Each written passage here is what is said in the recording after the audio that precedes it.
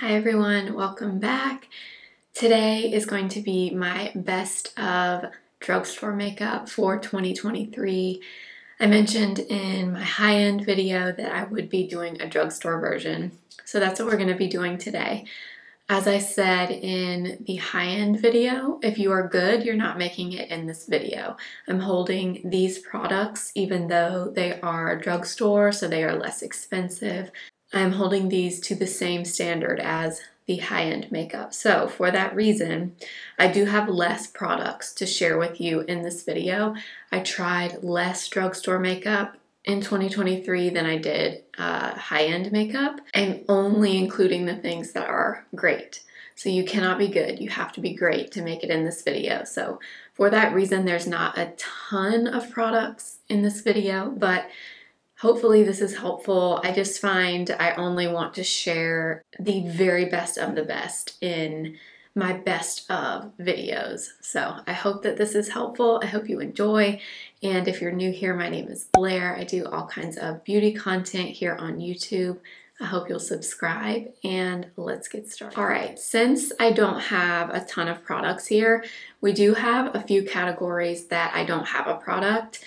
Not that I don't have a drugstore product from that category that I do love, but I'm just going off of things that I tried in 2023, and if I don't have one, then I'm not including one in the video because I feel like that defeats the purpose. So we do have a foundation, and if you've been around my channel for a little while, you probably know which one it is.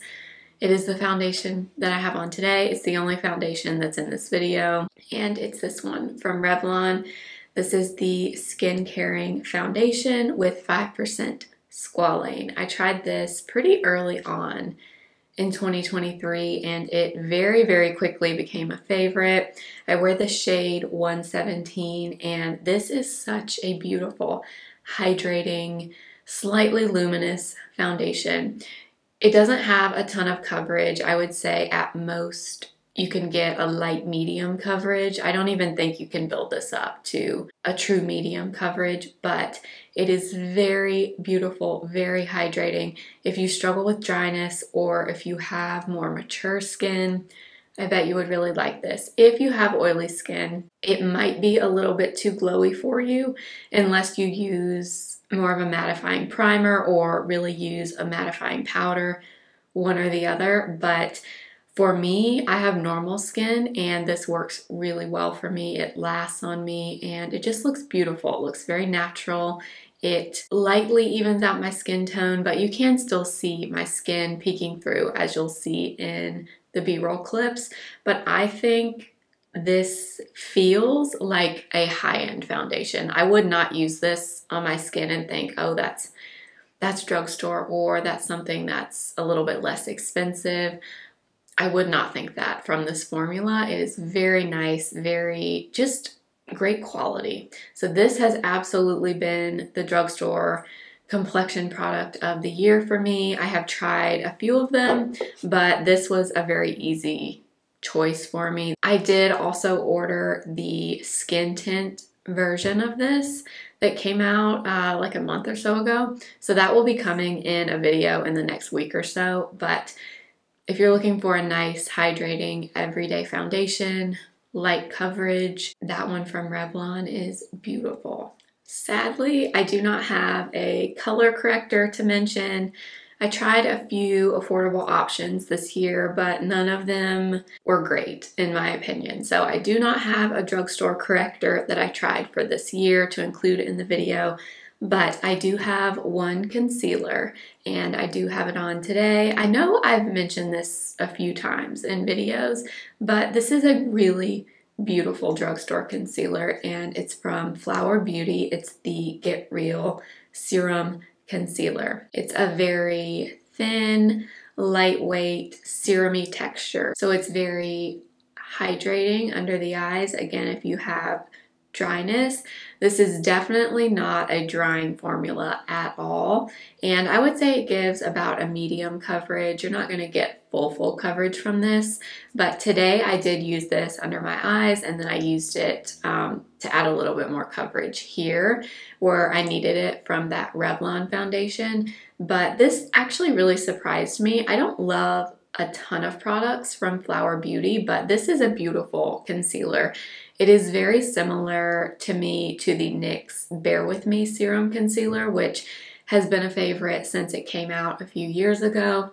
This is very similar, but it does have the doe foot applicator, which I prefer, and it's beautiful. Now, because it is a thinner consistency, it's pretty hydrating. That type of formula, you can kind of look at it two ways. Okay, it's not thick, it's not heavy, it's not a cakey concealer because of the texture.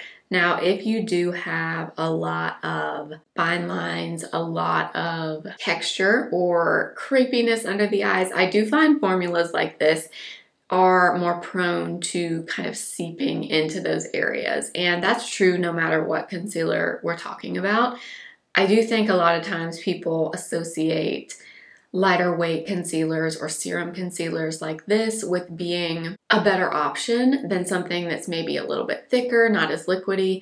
But you do have to keep in mind that sometimes formulas like this, while they are lightweight and they don't look thick or heavy under the eyes, they do, because of the texture, tend to settle sometimes. So kind of depends on what you're looking for, what your under eyes are needing. But for me personally, I am 31. I do have some fine lines under my eyes. I don't have a ton of texture or anything, but I do have fine lines. I do have dark circles. I do have on color corrector underneath this today though. I did use my Pixie corrector, which is, it would make it in this video for sure if I had tried it in 2023. It's probably the best drugstore corrector out there in my opinion, but I do find this really nice if this meets your preferences and what you're looking for. I really love this one from Flower. I do have a powder that really impressed me from the drugstore this year. This product was not a new launch. The foundation and the concealer, those were new launches from 2023 that I loved. But this product I just happened to try in 2023, and this is my favorite drugstore powder, hands down now. And it's this one from NYX. This is the Can't Stop, Won't Stop powder. Mine is in the shade Light. I believe this comes in like 7 or 8 shades, which is great coming from the drugstore. But this really surprised me. This is a very smoothing, mattifying powder. I used this today all over my face, but I primarily kind of focused it here, right on the sides of my nose, mainly in my T-zone, but I used it all along here and even a little bit under my eyes. And it really smooths your skin, mattifies the area, but it doesn't look like, oh, she's just put a ton of powder all over her face. It's a really beautiful powder. I definitely needed powder today with this foundation and the Flower concealer. These two together, they do leave a very glowy finish on the skin. So I did need a powder, and I feel like this did a really great job of mattifying this area. I love that they have a great shade range as well. That's not always the case with drugstore powders. The Maybelline Fit Me was my favorite last year until I tried this earlier this year, and to me this is much better. The Maybelline is good, but this is great in my opinion for the smoothing and blurring qualities. I absolutely love it and highly recommend this powder from NYX. All right, I do not have a bronzer to share. I did use a drugstore bronzer today, but this is not something I've tried in the last year, but it's a great one. It's the L'Oreal Lumi bronzer. That's the bronzer I have on today, but I did not try a bronzer from the drugstore this year that just blew me away, that I knew had to make it in this video. And I kind of felt the same about blush except for one. And I kind of hesitated on mentioning this one for a few reasons that I'll get into, but the blush I have on today, and I do think this specific shade in this blush is beautiful, and it's the Essence Pure Nude Baked Blush in the shade number 1, Shimmering Rose. Now, these came out earlier in 2023. I bought 2 shades. I had a second shade. I ended up decluttering that one and keeping this one. My thing with these blushes is I can only speak to those 2 shades, this one and the one that I had. I believe it was shade 4. Shade 4 had very large pieces of glitter in it, which is why I ended up decluttering it. I don't want huge chunks of glitter in my blush. This one in shade 1 does not. It's a really pale pink with a really pretty sheen to it. This is the blush that I have on today, and it's very pretty.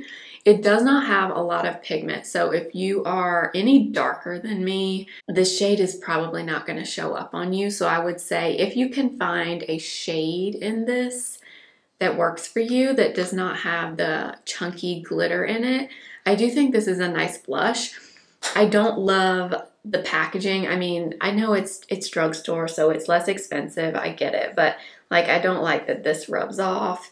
I don't know, you kind of get what you pay for sometimes, and you see that in the packaging at times, but the product itself in this shade is good, and I do enjoy it, so I wanted to mention it. It's just, I wish all of the shades had this same formula without those chunky pieces of glitter in them. So if you can find one that you like that doesn't have that, I do recommend them. I think the formula is really nice. It reminds me of something similar to an Hourglass blush, but Hourglass blushes have that beautiful natural sheen to them. They don't have chunks of glitter. So that's why I'm not recommending every shade. You have to find the shades that don't have the glitter, and hopefully there's more than just this one. I'm not sure. I've only tried those 2, but I do think that was a nice drugstore blush that came out in 2023. I don't have any brow products that I tried this year that really blew me away. I love my NYX Micro Brow Eye Pencil. That's probably my favorite eyebrow pencil if I had to choose one. I love that one in the shade Cool Brown, but I've been using that for years. And I've been very into my powdered brow products from Anastasia. So I don't have any brow products to share, but I do have a few eyeshadow palettes that I want to share. So we'll start with, I have 2 different ones. We'll start with the one that I have on my eyes today. And to me, this is a very nice high quality drugstore shadow formula. And it's these little quads here from CoverGirl. These are the Clean Fresh eyeshadows, and I have the shade Shimmering Beige. Now these come in, I think, 7 or 8 different color stories. I only have this one, and of course you can see why. If you know me, you know that these are the kinds of colors that I love. But this formula from CoverGirl really surprised me. It is not just a basic matte shadow and a metallic shadow. These are something a little bit different. So you get a topper in here, which that's mainly what you see on my lid here that's really shimmery. But then you have these 3 here, this brown, this kind of grayish taupe, and then this light kind of champagne, kind of an ivory color. These are very creamy mattes. They're not shimmers, but they're not flat mattes either. They have just a little bit of a radiance to them, which is really pretty, and it makes them feel very high quality, very luxury. A lot of the more high-end eyeshadow formulas have a very similar formula and texture and appearance on the eyes. Kind of reminds me a little bit of like a Tom Ford eyeshadow formula, the powder eyeshadow formula. That's what this reminds me of, and I don't say that lightly. I don't say, like I said, I was very picky about things that I included in this video, but this little quad I have thoroughly enjoyed since I got it. Every time I use it, I really like it. I used all 4 shades today. I used this one kind of all over. I used the gray in the crease. I used a little bit of this in the outer corner, not much at all, and then I used the topper shade in the center of my lids.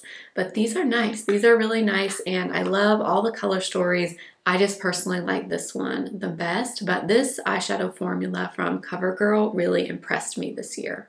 And the second eyeshadow palette that really impressed me this year were these from LA Girl. These are the Foreplay eyeshadow quads, and I believe there's quite a few shades in these quads as well. I want to say there's like 6, 7, somewhere around there.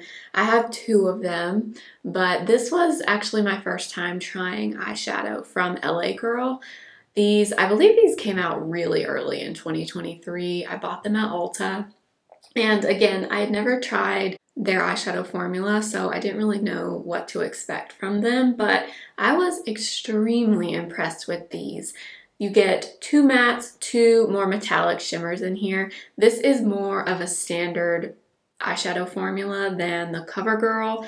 These are not that kind of creamy, sheeny eyeshadow formula like similar to Tom Ford. These are more standard. So these are truly just matte shadows, and these are just very shimmery metallic shadows. But the quality is great. These matte shades here, very finely milled and smooth, very easy to use, very easy to blend and apply. I was very, very shocked by this. I mean, if you like neutrals, this one here is beautiful. This one is in the shade Seduce. I love it. This is top tier drugstore quality. I don't hear anyone talk about these anymore. I feel like they kind of did earlier in the year when these were released. I also have this one, which is more of a green, kind of a khaki color story, which you know is one of my favorite colors to wear on the eyes. This one is the shade Cowgirl. So again, you get the 2 mattes in here and then these 2 metallic shimmer shades, but the quality so high on these. And these I want to say are like $5 or $6, somewhere around there, maybe 7, I don't know. It'll all be linked in the description box, but these really, really good. So these were my 2 favorite eyeshadow formulas that I tried in 2023. I do have one mascara to share. This is from Maybelline, and it's the Falsies Surreal Mascara. This is a fantastic mascara. Last year, I fell in love with e.l.f. Lash and Roll, and that one is still a favorite. I still love it. But earlier this year, Maybelline released this one, and this is up there with best drugstore mascaras I've tried ever. This formula is really, really good. It does not smudge on me, and I really like the wand on this one. It's nothing like special or anything unique, but it's just a standard straight wand, not super skinny, but not a super fat wand either. This one adds a little bit of everything. It adds some length, some separation, and some volume. So this one is more of a glam mascara in my mind. The e.l.f. Lash and Roll is very natural. You don't get very much volume from that at all. But this one, highly, highly recommend this. They actually did, I saw at Target when I was there a few days ago. This year, I guess they released the waterproof version of this. So if you like waterproof, they do make the waterproof version of this now as well. And actually, I did use this today. This is actually in my empties. I pulled it out of the empties and just used it because I wanted to use it for the video. But this is sadly all gone at this point. I've used up as much as I can of this, but I highly recommend it. All right, finally for lips, I do have a few products to share in this category. I feel like lip products are one of those things that the drugstore does really, really well, and it is very common for great drugstore lip products to come out. I have tried quite a few in this category, and these three, the 3 things I have on my lips, top favorites. Highly recommend them. We'll start with the lip liner that I forget when in the year I tried this, but if you've been around for a while, you may remember There was a time when I was mentioning this in almost every single video, and it's this lip liner from Essence. This is the 8-Hour Matte Comfort Lip Liner in the shade Rosy Nude. So this is a retractable lip liner, so you twist it up, and this truly is an 8-hour matte lip liner. This is one of those formulas that once you apply it, it's very creamy, but once it dries down, it actually does stay on your lips. What you have over the top may fade throughout the day. The lip liner does not, though. These really do last, and sometimes that's not the case with these retractable lip liners. Usually they're more on the creamy side, and that's nice, but sometimes that means they don't last as long. Not the case with this one. These are very long lasting. I have a few shades, but my favorite is number 4 in Rosy Nude, and these are like $3. They are high quality. I love this one, so highly recommend these from Essence. And then the last 2 products are from e.l.f. I've tried a lot from e.l.f. this year, and not everything from them has been a favorite. In fact, a lot of them have not been. So if you can think of e.l.f. launches that have come out this year that are not in this video, it's because I either haven't tried them or I wasn't super crazy about them. But these 2 are fantastic. The first is the lipstick from e.l.f. These are the O Face Satin lipsticks. This one is the shade Dirty Talk, and this is the perfect pinky nude, rosy nude, literally the perfect match to go with this lip liner from Essence. But everything about these from e.l.f., high quality. Even the packaging, I mean, it's very sleek. It's very just simple, but very nice. It's magnetic, has the magnetic cap, and obviously I'm assuming here they were going for NARS because this is the exact looking packaging that NARS has in their lipsticks, and I would say they nailed it with these. I think this formula is fantastic.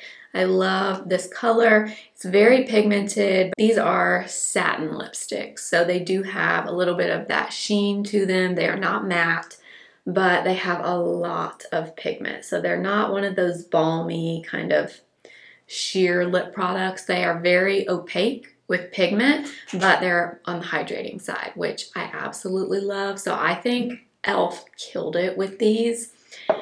And the last product that I do have on over those 2, and this is a very recent launch from e.l.f., but these are fantastic.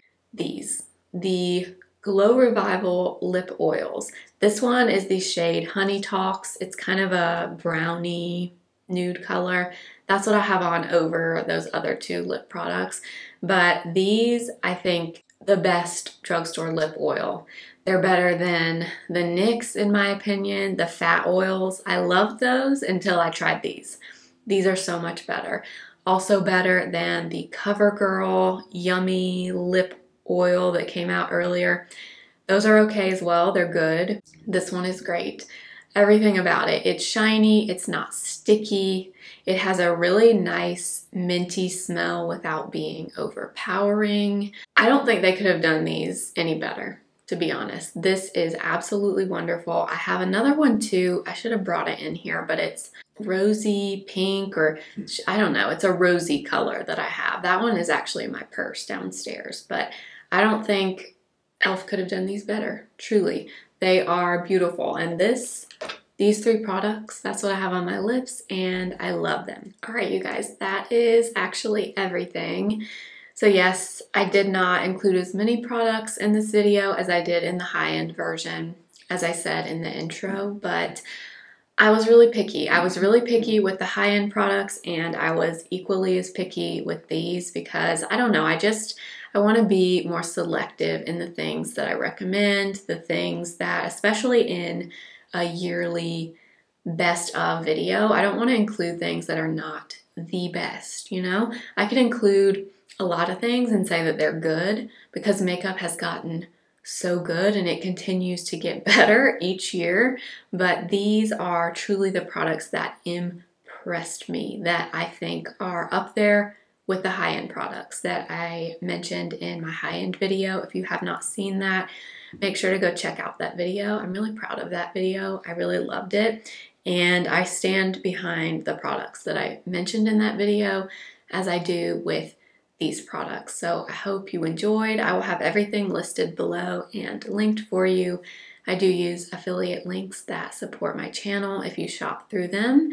And thank you so much for being here. Thank you for watching. I'm excited for this year and for just a fresh start. I love the beginning of a year with a fresh start. It gives me a lot of motivation and just inspiration for content and things that I want to do in the new year. So I hope your year is off to a great start. I will see you next time for another video. Remember, simply be you. Bye.